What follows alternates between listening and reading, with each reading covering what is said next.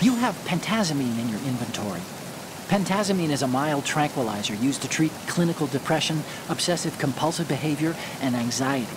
It belongs to the benzodiazepinate family, and along with its antidepressant and anti-anxiety qualities, it suppresses convulsions. Take it when you have a tough shot ahead with a sniper rifle, and you need to minimize shakiness. But I guess you don't have one of those yet. Well, you can also try some if you're feeling really seasick. You got kidding.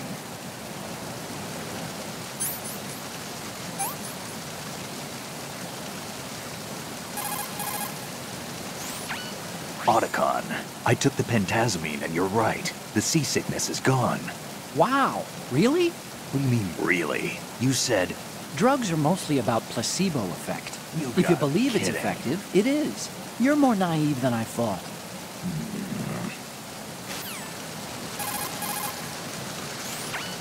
According to intelligence, this new model was designed to combat all the clone models of Metal Gear floating around in the world.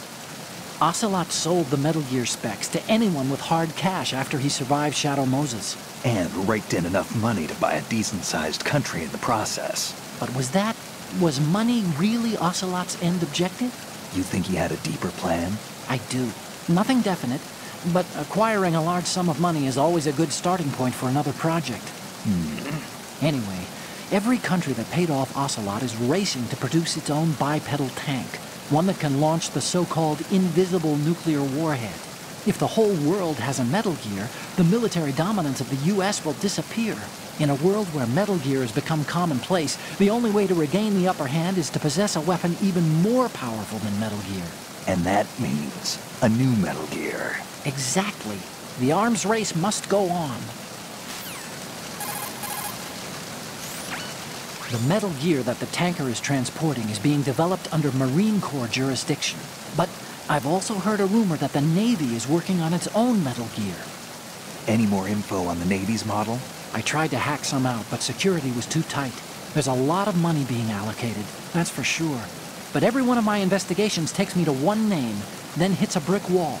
The name is the Patriots. Who are they? I wish I knew. I have no idea if this is an individual or an organization even.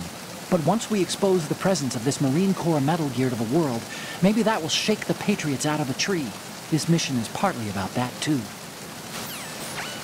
When the photos are in, we'll put them online and blow this whole thing wide open on the web. Don't you think that the authorities will just shut us down? Probably, but it won't matter. There'll be mirror sites spawning within minutes after those images go up. We won't even have to ask. People will be grabbing the pictures. There's no way anyone can stop it. Information has a life of its own, and as long as it lasts, it'll keep existing, even if it has to change its form or location. Life? Yeah, the desire of people to learn, the demand for data. That's called idle curiosity in my book. Everyone's got some of that, and sometimes it can pave the way for truth. That's what I believe. Snake, are you smoking? You really should quit. First of all, it turns you into an instant target in the dark. As for what it means to your health, I won't even go there. Remember what Naomi said about lung cancer rates? Everyone knows that it's a dangerous substance. So's war, and I've done that all my life. Well, you can screw up your own body if you like, but think about other people, okay? This is the new kind that has almost no secondhand smoke. It won't bother anyone. Oh, really? Didn't I see you toss the butt off the bridge? Littering, polluting. You have a long way to go, my friend. You've picked up gel bandages, I see. When you're bleeding, select the bandage as an equipment to stop the blood. The bandage is a type of alginate dressing. It's a highly absorbent pad that gels blood and other fluids on contact. It releases calcium ions during absorption, hence the coagulating effect. I see a lifeboat. That's a fully enclosed fire-resistant model, equipped with its own oxygen pump. Those have a water-based cooling system and self-contained air supply on board. This means that even if the boat is sealed, there would still be air available for the crew and engine operation.